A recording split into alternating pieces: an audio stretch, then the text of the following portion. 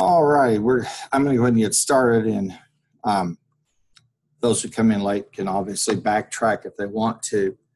We're down here at week 9, and we had finished up with pivot tables, and we'd worked ahead, and that was Excel case 13.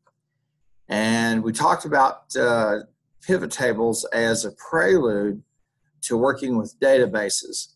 Now, on Tuesday, I went over just some basic concepts for relational databases and using Northwind Traders, which is a template or an example that Microsoft Office has, and tried to make it the point, I hope, that when you talk about dashboards, and you're going to hear that throughout your career, and you're going to use them, at the heart of it is a database system. Databases are so obsequious now. We use them in so many different ways that it's kind of difficult to break it out and take a look at it as something kind of separate from our computing experiences and our digital life. But they're the lifeblood of all that we're able to do. And that is because they essentially are a tool that we can use to collect, to store, and to retrieve data. And with the advent of the internet, with the advent of high-speed computing, we're able to handle and grab unprecedented amounts of data that are out there. And companies that leverage that are going to be the ones that are going to be the winners, and they simply leveraging the law of large numbers. So we're going to get a little bit of an introduction to databases, and we're going to use Microsoft Excel.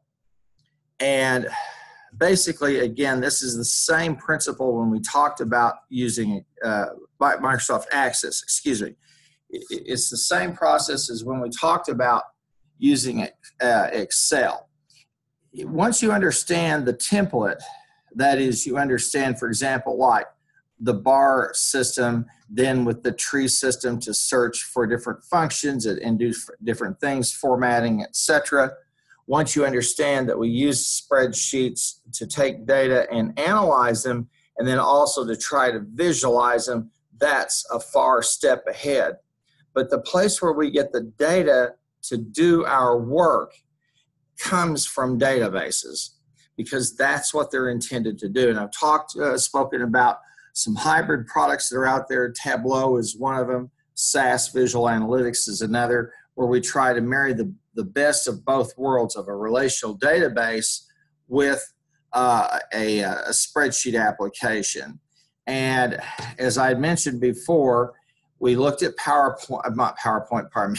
pivot tables, and how we can take pivot tables and we can mix and match variables in a very intuitive way, put them in a column, put them in a row, change formatting of numbers, but it allows us to see that analytical cube that we've talked about throughout that I mentioned at the start of the course. So we can take that data and kind of shift it and look at it in some different ways. But in able to do that, to get it up to an application, we, one, have to have the data. 2, we've got to have it stored and handled properly. And 3, we've got to retrieve it, i.e. extract it. So we're going to put our feet in the water, and it's the same kind of process that we went through before. Now, the textbook is going to be the Lambert textbook, okay? And this is an excellent textbook if you want a step-by-step explanation with a case, with screenshots, and all of that. You're welcome to do that and to use it. I'll talk through it and give some insights as far as what we're really looking at. Now, in addition, I'll have, as I did with Excel, some old cases that I've had around and that I've tweaked and used, etc. Now, I would say this is just for everybody who hears a recording or who's here now for the live stream. When you go out and go into the job market, you're going to have people who, everybody in the world is going to be, as a business student, and a lot of non-business people are going to be very, very proficient at Excel. They're going to be proficient at spreadsheets because that was the tool of the trade. Now, experience with a database system and understanding it, or having a preliminary understanding of it, will help you use the dashboard products that will be out there when you're out at work. More importantly, what we do is we give you the ability to have an intelligent conversation with the IT people so you can get their assistance and you can get the data that you want to work with. Now, I've worked with databases ever since, I guess, probably the first commercial products came out. I even worked with some before there were any commercial products, and they were heavily. There were no icons, there were no drop-down menus. Everything was programming, and then early on, we saw some commercial products emerge. Access, for example, which you should have there and open, is kind of the template or the progenitor for all of the different databases that are out there, that are commercial products that are used today. So if you have a good understanding of how Access works, you have a great understanding of how database works. Okay? And it's not that foreboding. Now, as a decision maker, you'll be interacting with these as you begin to move up the ladder, and you become someone who starts to ask some important questions. What do I need to know every day? What do I need to know every week? What do I need to know every month? What do I need to know every quarter, every 6 months, every year, every 5 years? And this issue of what we call key performance indicators, and also an issue what we call query discipline. And I might have shared it with you, and I have with other classes. Getting companies or organizations to calendarize their collection and their extraction activities is very, very difficult. But if you don't do it, you won't get the benefit of doing it. That's really all there is to it.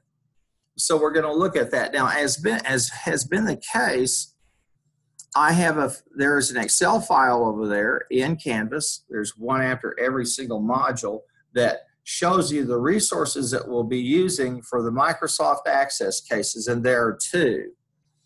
One of them is one of these old cases I worked with. It's called the company Northampton Abrasives, and that's it's the ACCDB1 in the files section there in Canvas. Okay. And we're going to talk about creating a sales support system and data table creation. And then there is a case from the companion files for the Lambert text. This is the Lambert and Cox text. It's called Garden 01. So I'm following the same pattern that I did before. Now I want to take a moment and talk a bit about this textbook. The Lambert textbook, again, gives you step by step with screenshots. So if you want to take the garden case, for example, and take a look at how we put together tables and so forth, they're going to walk you through that process. As I mentioned on Tuesday, every database has four things, at least four. It has a form, a way that we input data into the tables. 2, it has tables where we store data. 3, it has what we call a query engine, a way to extract the data out. And you're going to hear that as you go out to work, like data warehouses, data marts. The analogy that people tried to do in business is to put together, is to say, okay, I've got all these data, all these bits of stuff, and I got to collect it, and I've got to store it in the most efficient way possible. Now, the costs of storing data at a certain level start to approach almost nearly zero, and then the costs begin to go back up. It's it's just like any other marginal cost. It goes down and hits an optimal point or a near zero point, and then it starts to shoot back up the more you collect. So when you talk about really big companies, you're talking about a lot of money.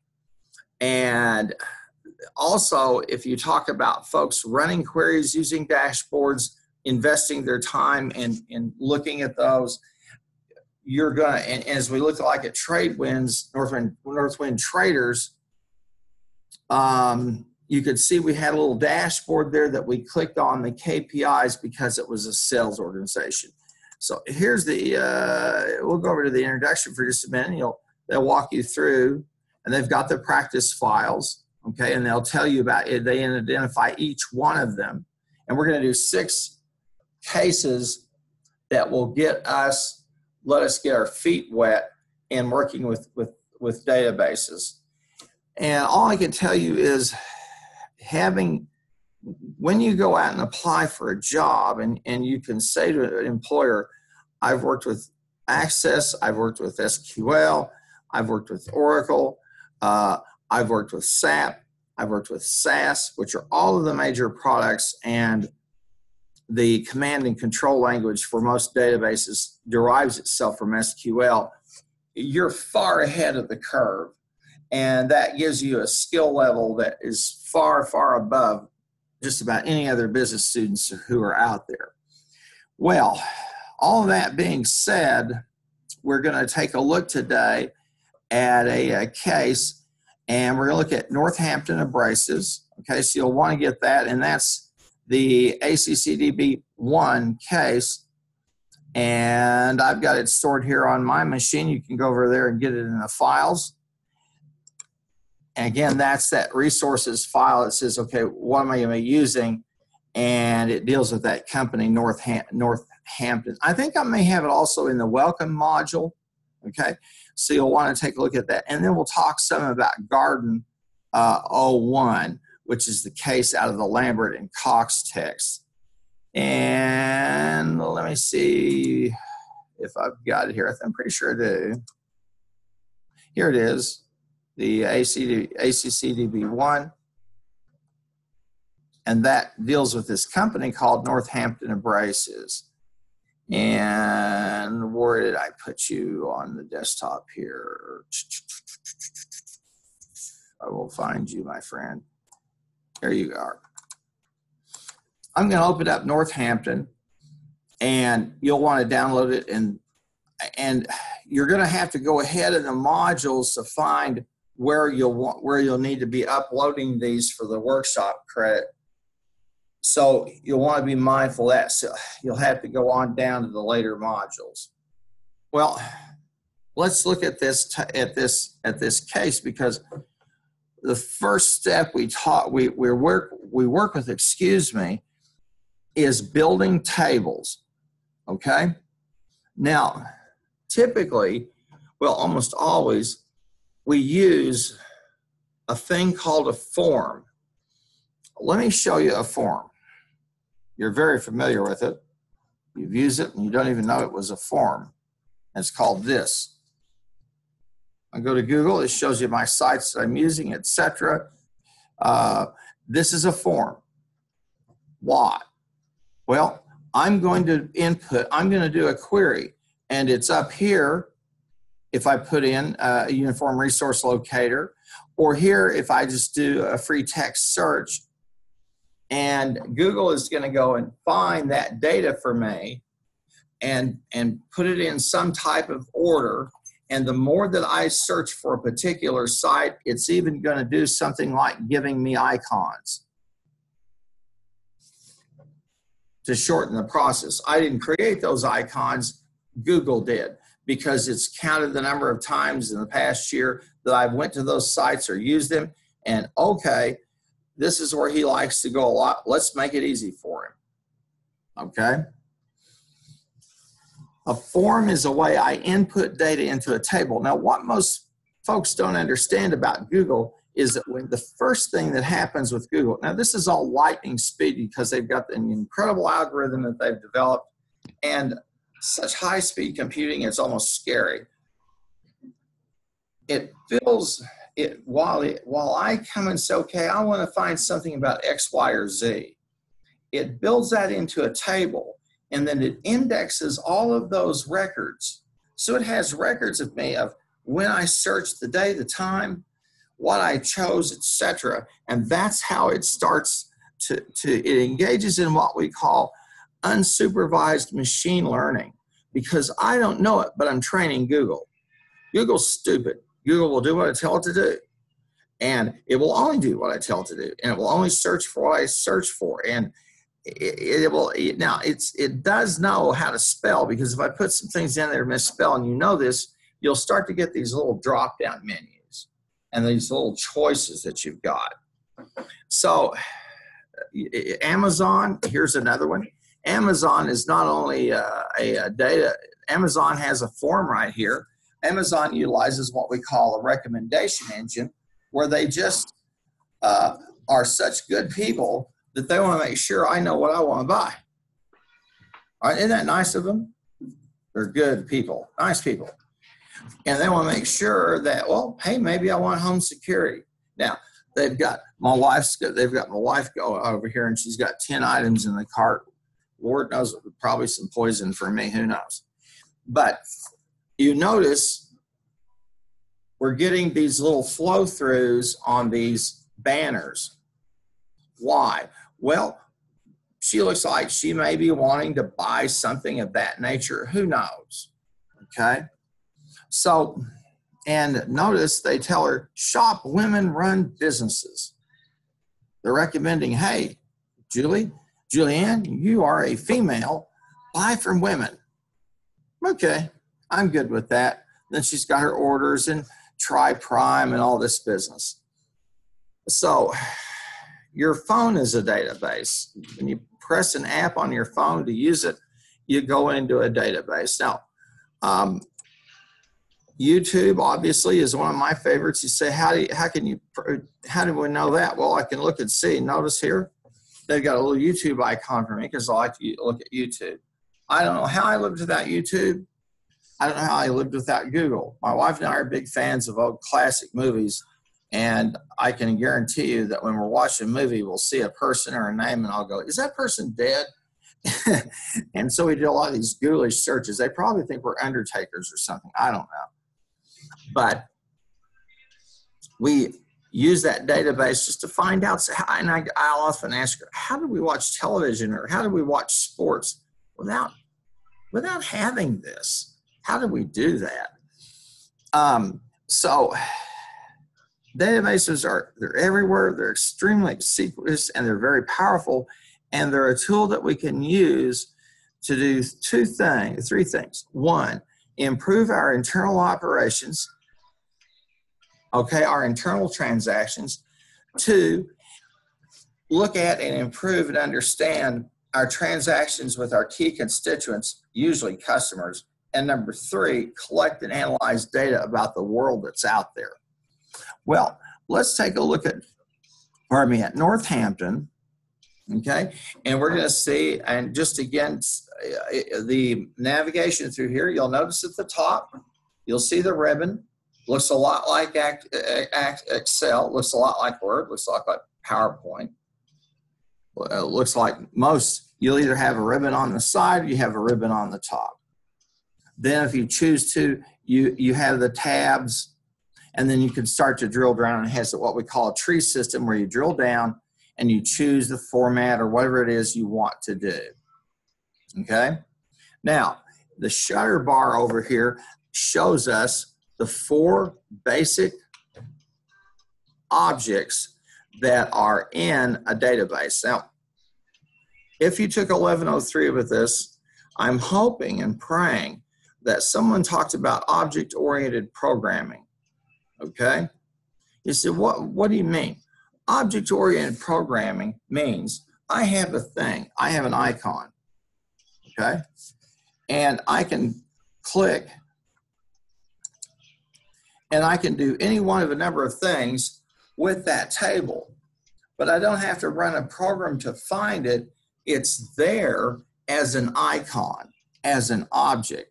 Same story with all of these tools and tasks and things that I can do.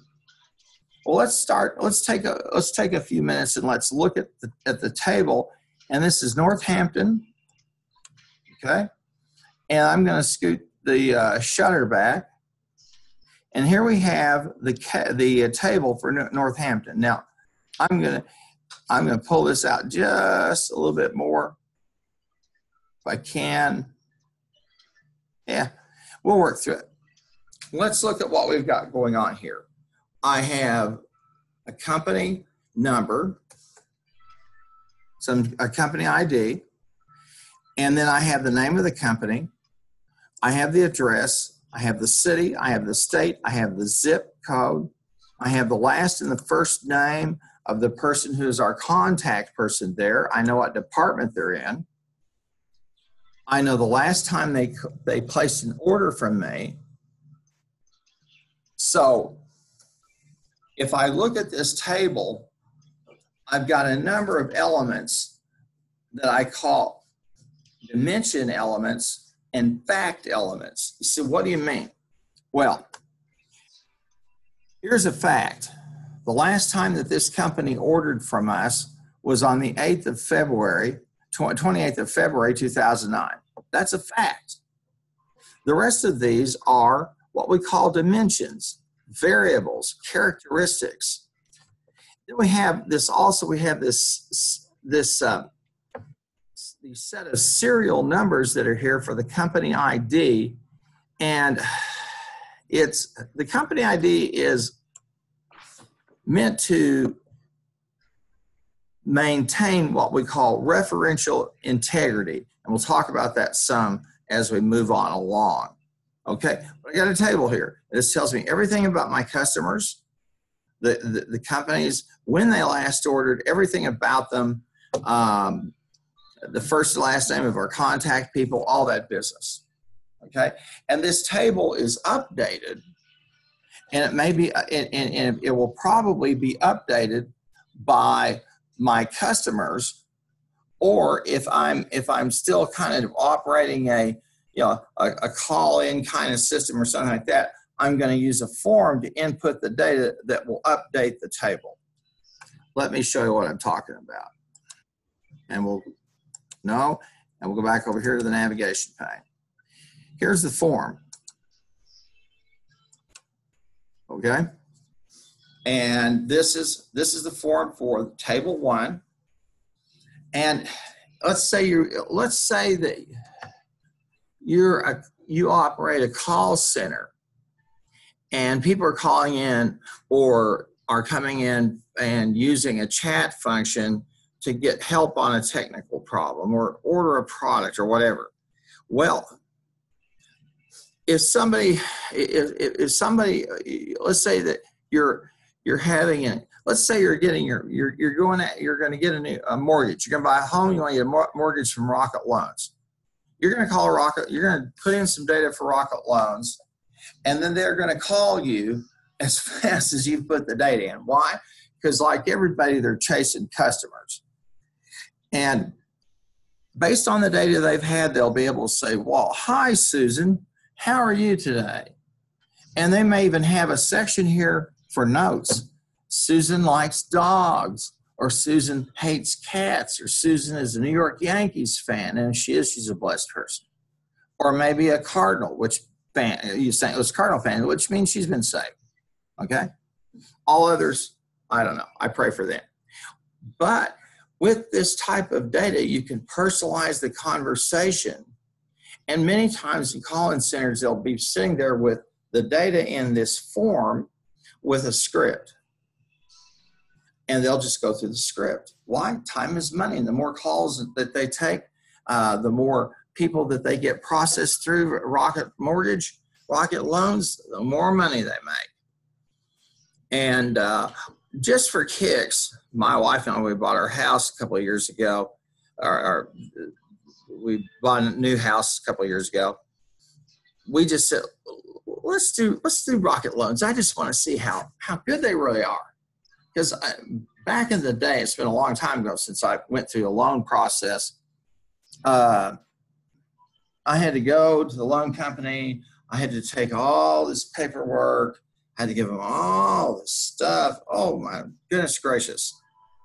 And it was excruciating. And then I had to, have someone come out and look around, go and look at the house and inspect it and all that stuff and all the paperwork they had to get from the county and all these things. It was just drug on and on and on. We decided to go through all the way through the process with Rocket Loans, and they had us a loan and a lender, everything ready to go within 6 days.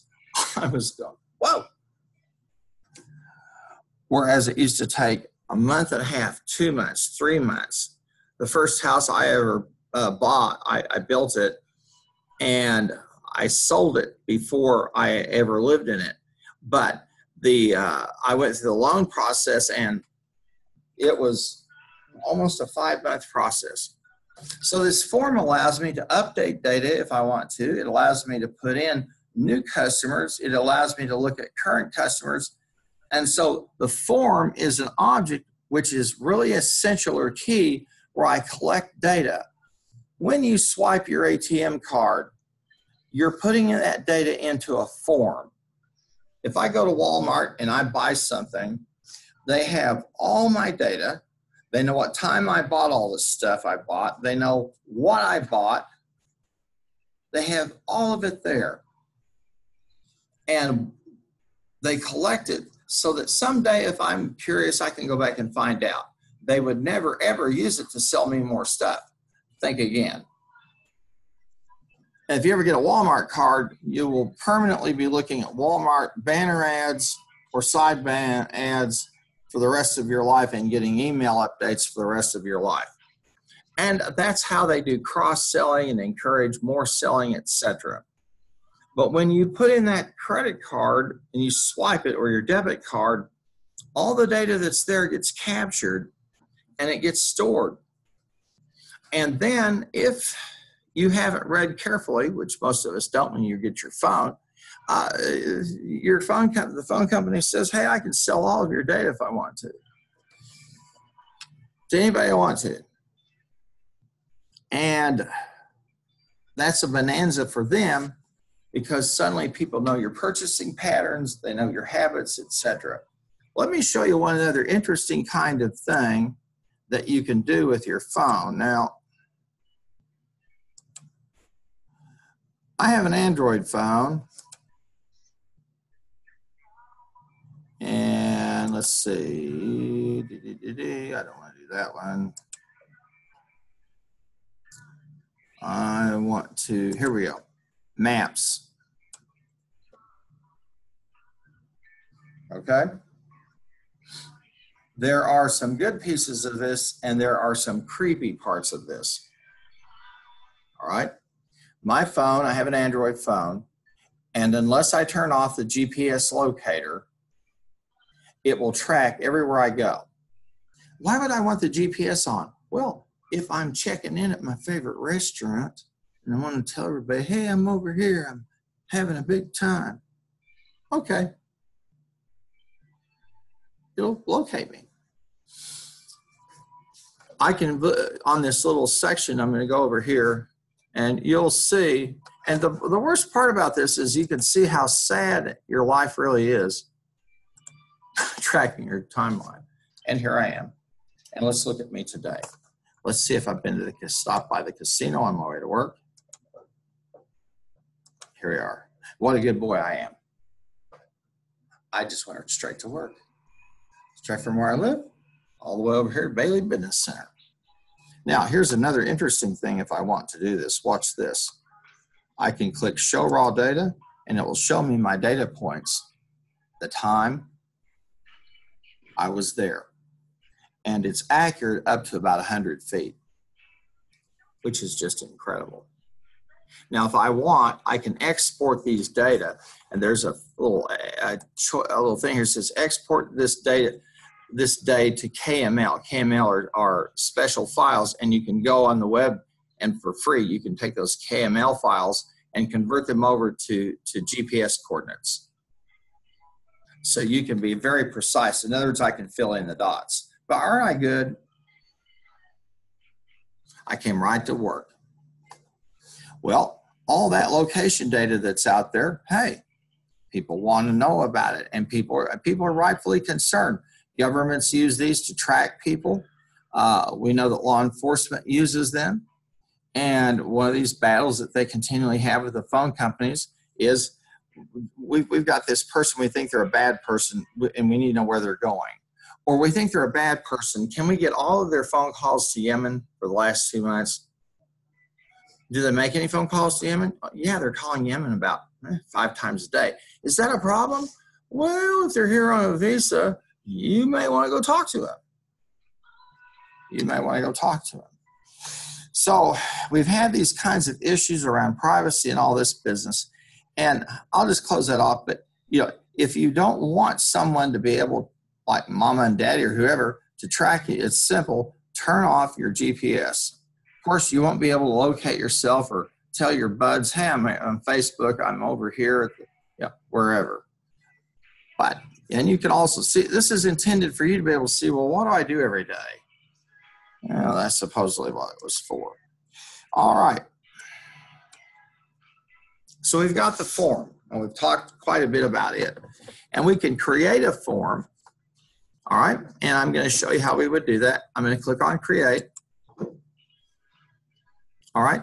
And then you'll see I've got a form design or a form wizard. I've written Microsoft and emailed and called them repeatedly. I've asked them to take the word wizard out of this because I think it implies something about devil worship or maybe the occult, and they've refused. Once they issued the restraining order, I couldn't contact them anymore. But we have the form wizard, and I can open this form wizard up, and it will tell me, okay, what table or query do I want to choose, and what type of form do I want to use? And it's all a very intuitive process, and it will give me a nice looking little form that tells, and I can pull it from a table or from a company. Okay. Now, let's talk about the table. Now let's go back here to the Northampton table, and we'll push the shutter aside. And what I'd like you to do is right click on that form. Okay. In fact, go to click the home tab, and look in the far left corner, and you're going to see a little thing that looks like a slide rule or design. That's a view that we can get of the table, of its design. And one of the things that we can do if we have the power to do so is look at a database in all of its different levels. Okay, and here we can look at the design level. So click on that, and you could either do it on the tab or here. And we'll click on it, and here we have what Oracle also calls this the data dictionary. This is really the heart of everything. Let's look at what we've got here. We have company ID, company address, city, state, zip, etc. Okay, now I have to name these fields, fair enough. Then I have to say, okay, what data type do I want? Now, you're not database administrators, and you never will be, but this becomes important for 2 reasons. Number one, when I extract data, what will I get and what will it look like? And number two, how much is it going to cost me to store all of this? If I have 10,000 or 20,000 records, when I start to hit 1 million records, it becomes real money. And it's also more importantly an issue of when I run a query, what will I get? Okay, so we've got the table, and we can choose the data type. We have some series of choices. And here in the company ID, we were using a number, and it uses a long integer, and the decimal places are automatic, and it is required. And notice it says yes, no duplicates. I cannot have identical records. It prevents me from having 2 or 3, more than one entry for my customer for that particular company for that particular ID. Okay? And this starts to begin the thing that we call referential integrity that allows me to make sure that the table has all original records, nothing duplicated. Now, you'll notice that this is down here in the general properties, and we have no duplicates. So if I try to put in a duplicate number, I'm going to have a problem. Then the next step I'm going to do is I have the company, and notice I've got short text, and I have a field size of 255 bits, characters that I can put in there for the name of the company. That may be too much, but now, if you notice over here, you'll see this thing that says description optional. If you were working for me and we were in charge of a database, and I opened the database up and you didn't have a description in there of what that's supposed to be and when you entered it and all that, we're going to have a very, very interesting meeting. And one of the things, this is, Microsoft doesn't provide us, with this, they don't provide us maybe some fake data in here, but in the real world, you'll want to know, what exactly do we mean by this? Okay. Who entered it and what date did they enter it? Because we need those records to know. And then we come down and we've got the address. Okay. And then we have the city and we have the state. Now, I bet you anything that I could take any person in here, and if I ask you to spell Mississippi consistently, what's some others? Mississippi is one of those states. Mississippi would probably be the best one. And he'd say, why wouldn't you just put in the two-letter designator for each of those? And so you'd probably want to have a what we call a lookup table that would have the state, the two codes, and would explain which one is which. Arkansas, Alaska, Alabama, have I missed any? And there's AL, AR, AK. OK is Oklahoma. MO is Missouri. MN is Minnesota. Is it Minnesota or is it Montana? Or is Montana MT? We want to have a lookup table so we have just a little drop-down menu so the person inputting the data, boom, has a choice, and they put it in a format. With it all spelled out or left to chance, we may have some problems. Let's look at the zip code here. Now we can use a thing here if we want called an input mask. And if you go down here and you take a look at the field properties, click on that 1, 2, 3, 4th, the third line there, and you'll see the three dots, and click on that. We can customize how we store the zip code data. And when we choose a particular format, it has to be inputted in that way. Okay? Now, if you're lucky, 95% of the data entry through forms for your company will be done, say, via a phone or something of that nature, or so it will be automated, or it will be inputted by a responsible party. But you may be in a place where the people who input the data into the form, okay, are simply just clerks or folks putting data into a form. A pretty tedious way to live, but they're out there, okay? And if you come in and they've had, one too many Red Bulls that morning after a weekend with one too many domestic disturbances, they may just decide to put anything in there in any format. And then you've got junk. So you want to make that standardized. So you choose an input mask that forces the data to be input in a form that's acceptable to you and makes sense. It's not a free-floating kind of thing. Let's go back to the state for a minute, and we'll click on it. And notice something, it is 255 characters. So you may run a report, and without some uniformity there, if you don't use, say, a drop-down menu from a table, it would call, you could have a table there, you would have a table there called state abbreviations, and you'd have the abbreviation and then the name of the state, okay? And that would control that input so that you'd be using the correct 2-character designation for the state and saving a lot of problems. Zip code, again, you could control how that's input.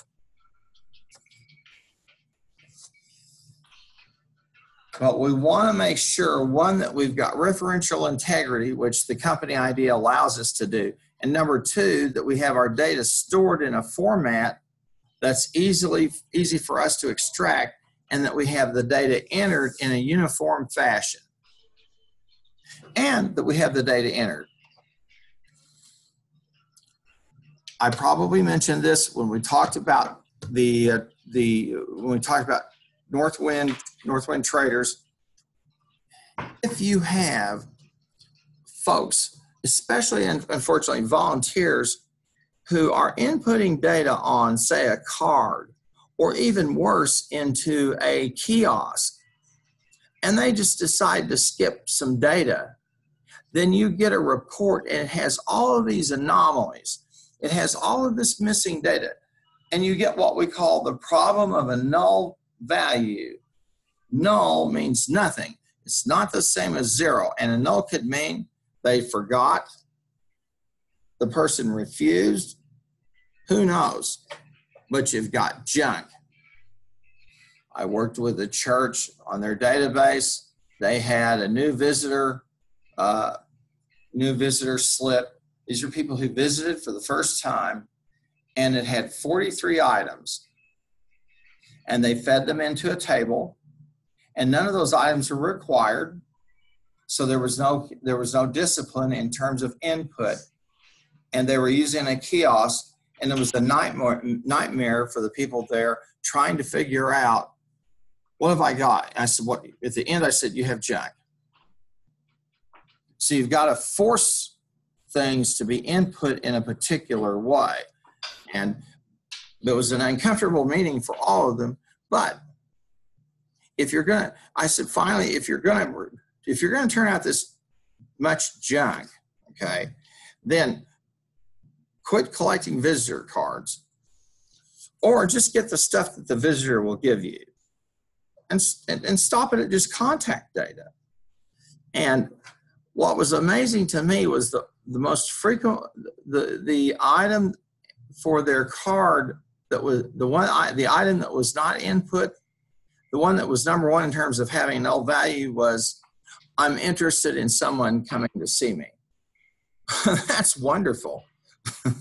And so I showed them the report, and I said, how many people? And they had about 150 visitors that Sunday. And I said, of these 150 people, how many of them want you to come see them? The room got quiet. And I said, well, let's just do this. Let's just go see him. Well, we might annoy him. We might upset him. Well, okay. But they came to see us, didn't they? Yeah. And they said, well, what if we just try to collect more data on them next week if they come back?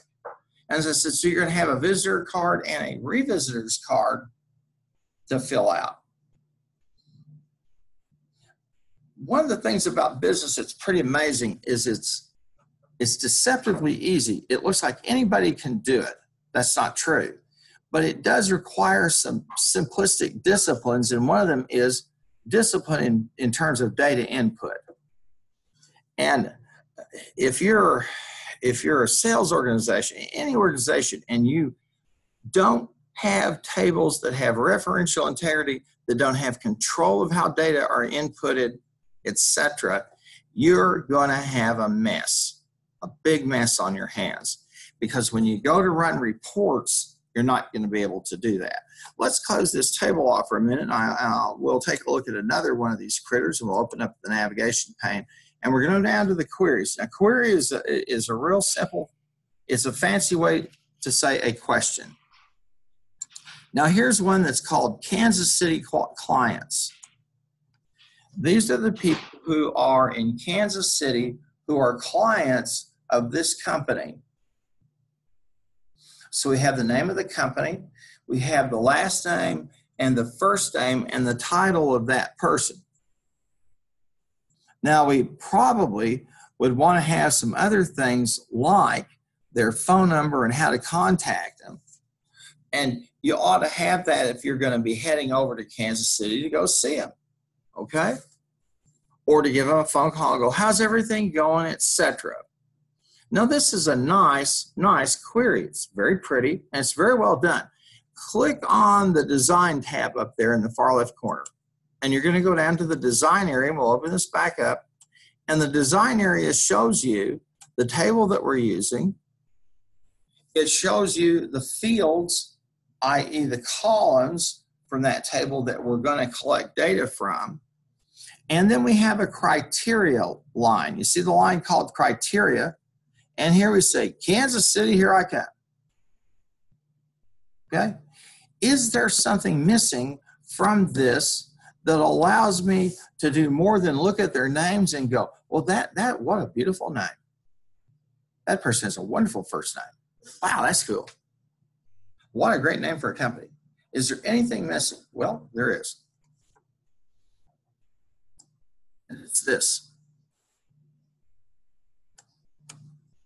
We want to look at their order pattern. And let's pull that over here. Now, if you see the check marks here in these boxes, that's where we can suppress data if we want to. So on the records here, when we get the output, we don't want Kansas City, Kansas. I can make sure everybody knows it's about Kansas City by titling the query Kansas City clients. Got me? So let's look at it up here and let's run it.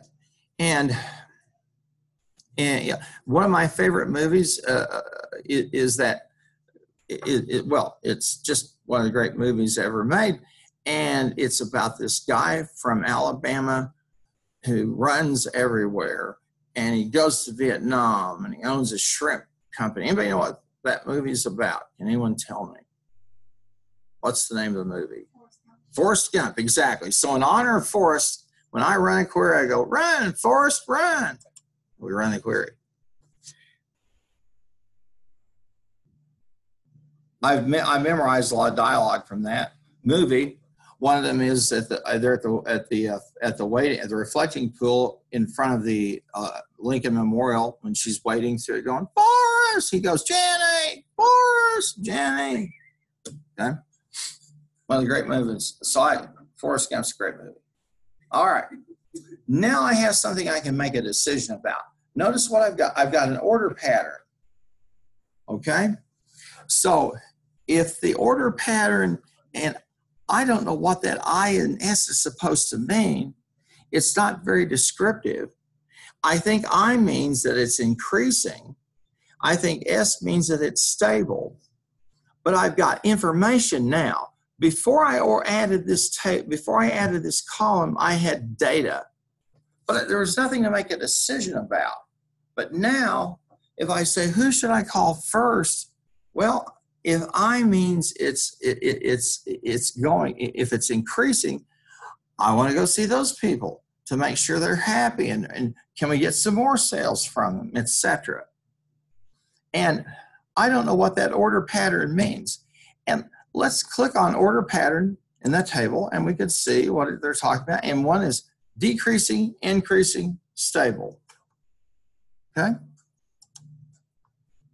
So now I have a query that gives me information. I can make a decision about who I want to go see in Kansas City, who I probably need to contact. And this is a judgment call because I've got to ask myself, okay, do I want to go see the people over here who we have increasing sales, or and try to get some more sales or make sure that their sales continue to increase? Or do I want to go see the people here who have a stable order pattern? Is it possible that we can get some more business from them? or go by and say thank you for your business with all of these people. That's going to be up to you and your experience base and dealing with these folks. Because now I have some information. That makes sense? So I've got this Kansas City clients query. Now, here's one of the things that's really incredible about databases and queries. When we run a query, when we create a table, okay, we reserve space in the machine's memory. We take up some space there. We take up literal physical space. And in the old days, when we first were working with databases, we had to do a lot of programming that would say we would use pointers, which would say, go to this address in the computer's memory or its storage banks to get this cell, and we'd have to go through all this stuff to run a query. And we had to be careful because if we weren't, we could actually change the table, and suddenly this table, which is really what we call legacy data, becomes this unstable thing that we've messed up. Well, thankfully, when we went to object-oriented programming, we're able to run a query, but a query is really just a snapshot of a table.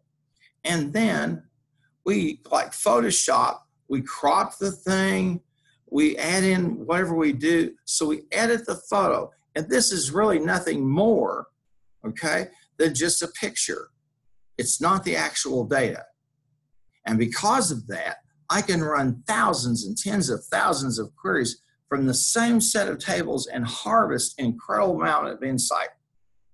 That's the thing that makes these such a great tool, and why they have become such an important part of why they become such an important tool for companies, and why they're so important for you to understand.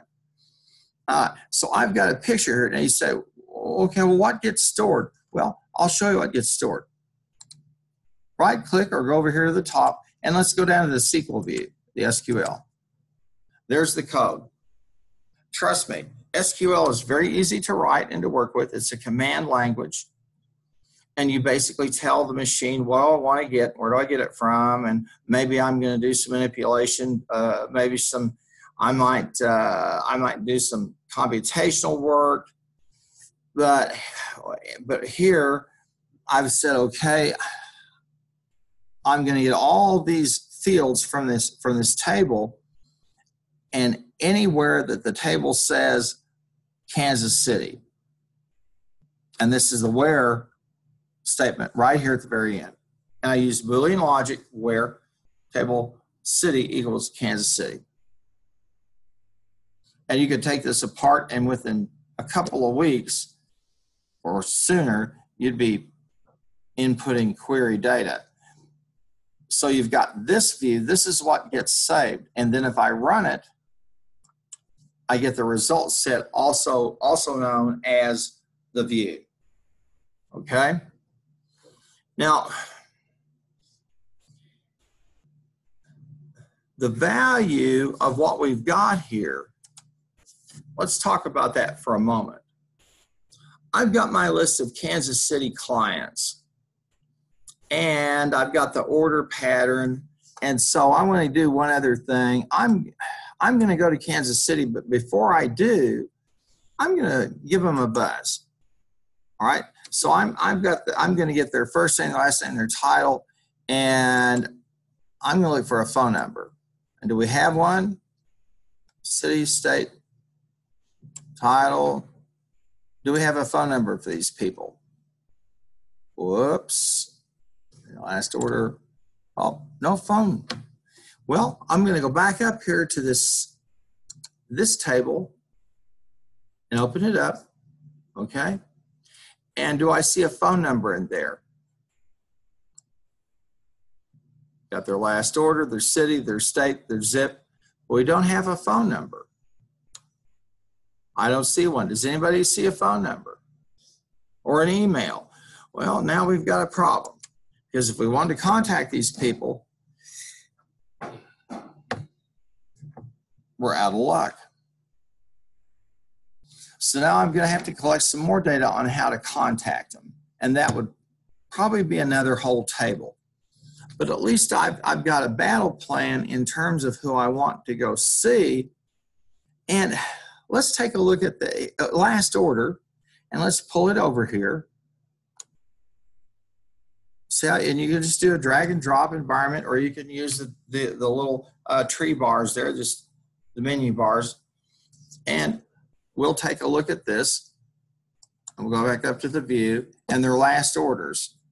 Now, if I want to, up here in the view, I can say, all right, I'm going to put that as last orders, and I'm going to sort them in oldest to newest. Why? I want to find out the last, how old some of these orders are. So if I've got somebody that's really not, it's been a while, I want to contact them and see what's going on.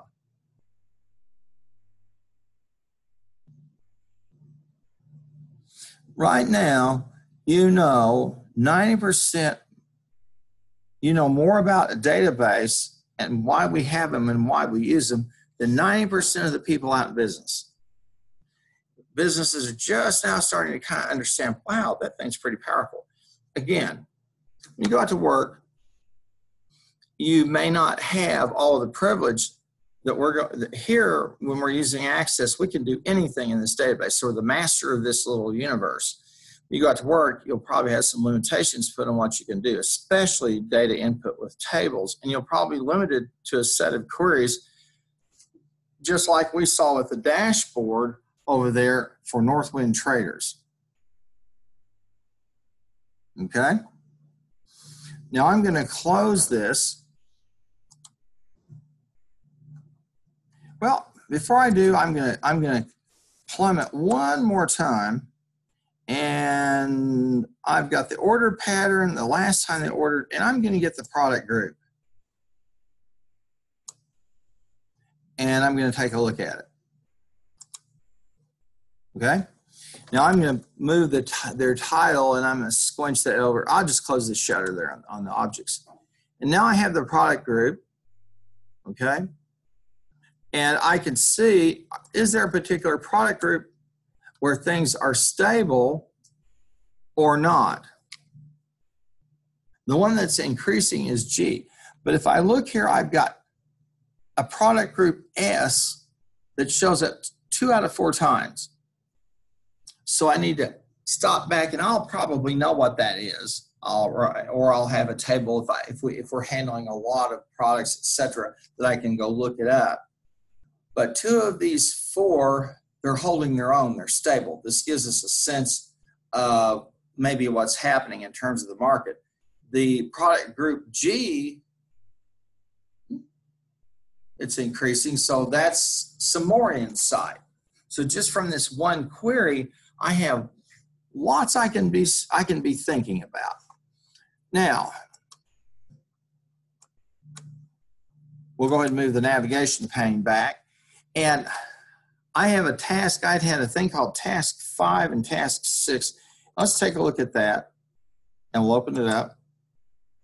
And we'll close the shutter bar. And here we go.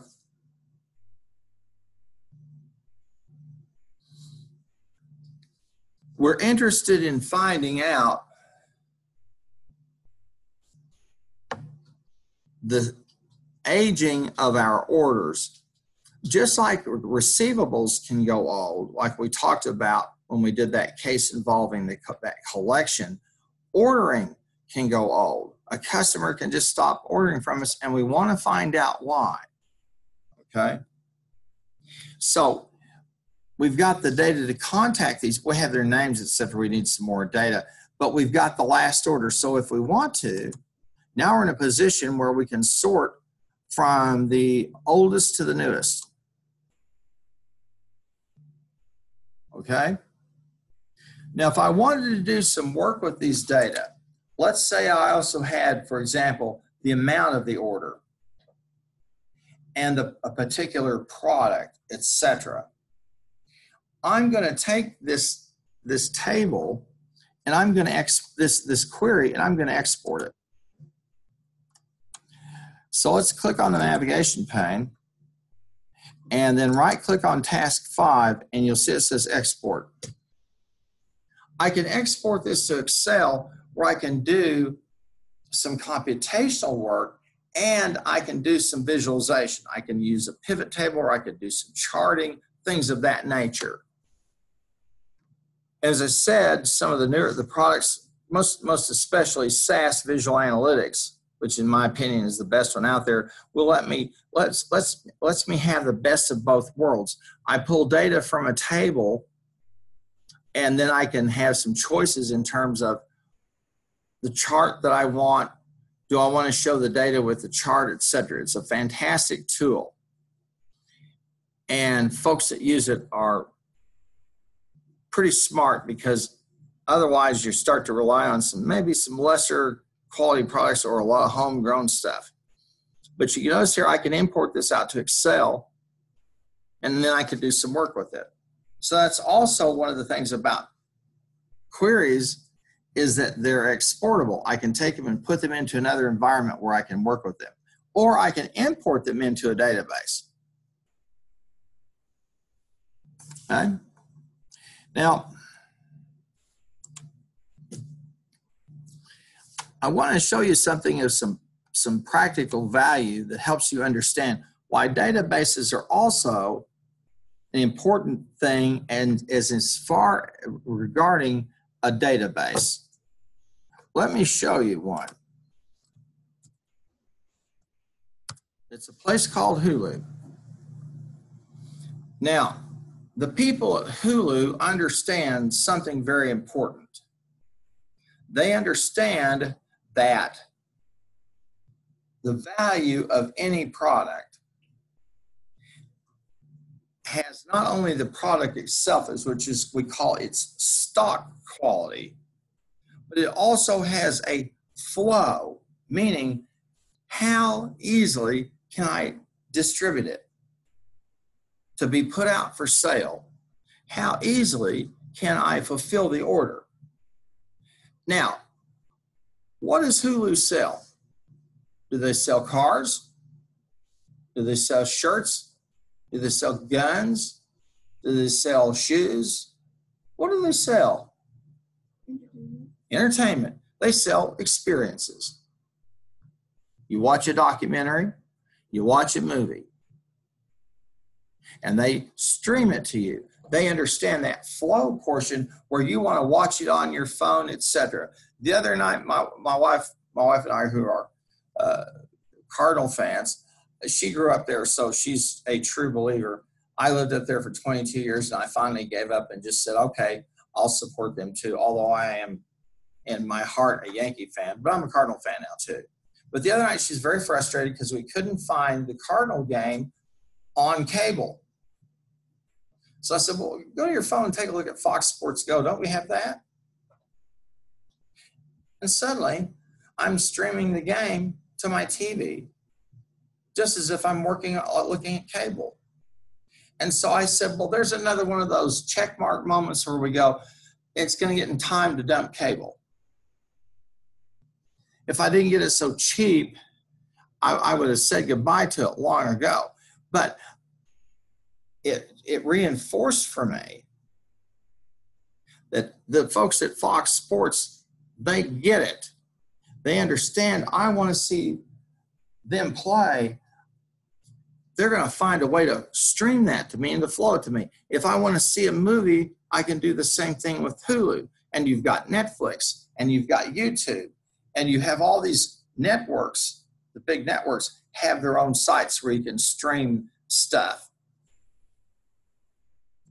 Now, one of them that's a really amazing story, and I may have told you about this before. If not, I won't apologize because it's a lesson, is this place.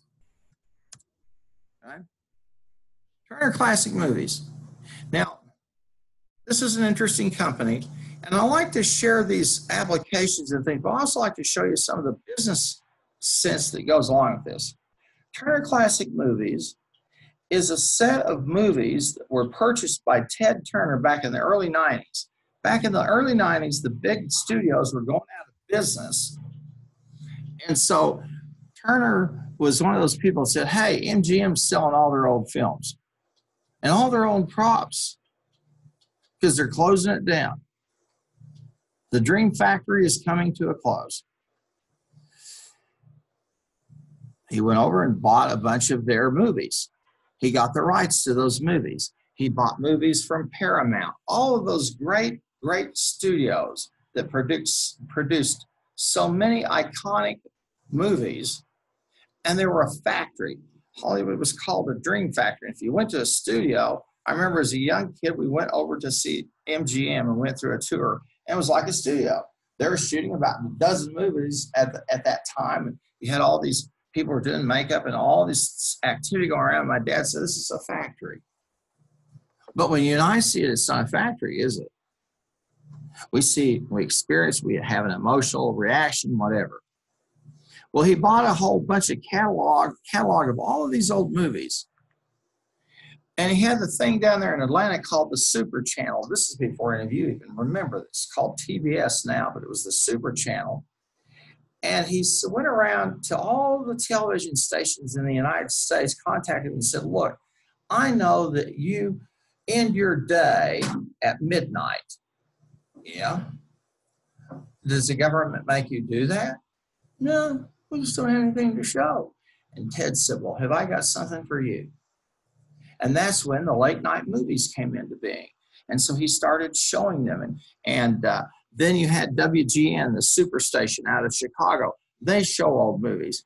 And one of the amazing things is the catalogs that he purchased, their value today is about 50 times greater than it was when he purchased them. They're just old movies. And then he has a whole lot of other things going on, restoration projects, ways to make connections with people who are users, who visit, all this stuff. They run tours. A database. That's all it is. If you go to ESPN, it's a database. You can click on ESPN, go there and take a look. And here it is. And if you're a marketing major, and if you're really interested in marketing, you want to be successful, go take a look at what these folks have done. They allow me, using a form, to follow my favorite team, to get the scores, get the standings, get the interviews, get the videos. It's all there. And if I want to pay a little bit of extra money, I can watch stuff.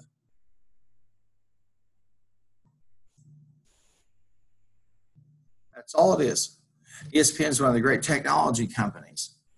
When they first started, you would believe the stuff they showed. Now, I was one of the first people in Norman, Oklahoma to have cable.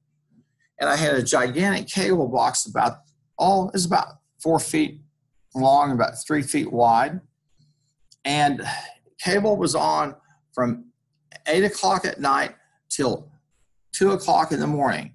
8 o'clock, they'd have comedy specials and documentaries, and then they had dirty movies, and then they called it a night.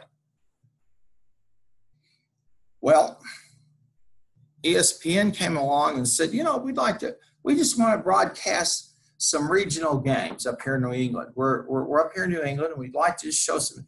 And the people at the satellite company said, why would you do that when for the same price you can beam this all over the world? And ESPN was born. And they started saying, okay, we're going to cover every single sport we can. You're looking at a database.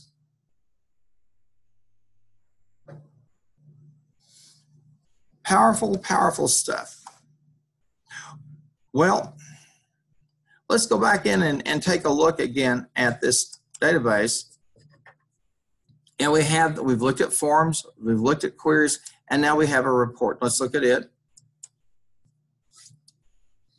And so this is a report from the Northampton table. The report function Excel and Access, I hate it, I don't like it. So they're decent, but not that great.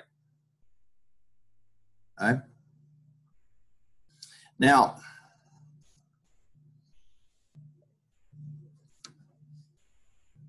one of the things that I want to make sure that we do also is this. I want to take just a little bit of time to talk about Garden 1, which is that case out of the Lambert and Cox text, okay? And what they're going to do here, we'll just put it on the desktop.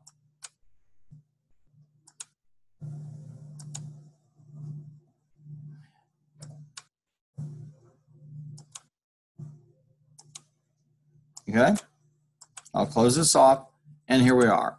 And I can say this, it's in read-only format, but you can see it's got the tables, etc. Now, I want to go back over to Vital Source, and I want to show you here.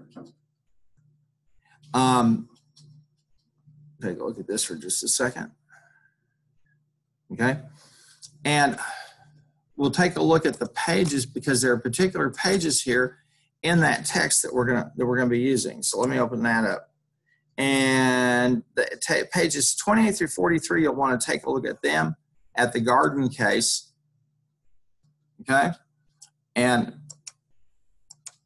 so we'll take a look at chapter 1 and the simple databases. And we'll see they walk us through exploring tables, and they give you step by step, and they even show you here something interesting, and that is how to link queries. You've heard me use the term referential integrity, okay? If you look right here and you see this query, notice that they're linked. When I can link tables, when I can link queries, I can start to leverage the law of large numbers. It's that simple. And if you look here, see I've got the category ID over in the categories table, and then notice I've got it linked to the category ID in the products table. So I can match these two tables up and harvest the data from both of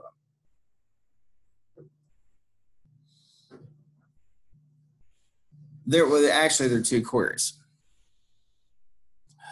Okay.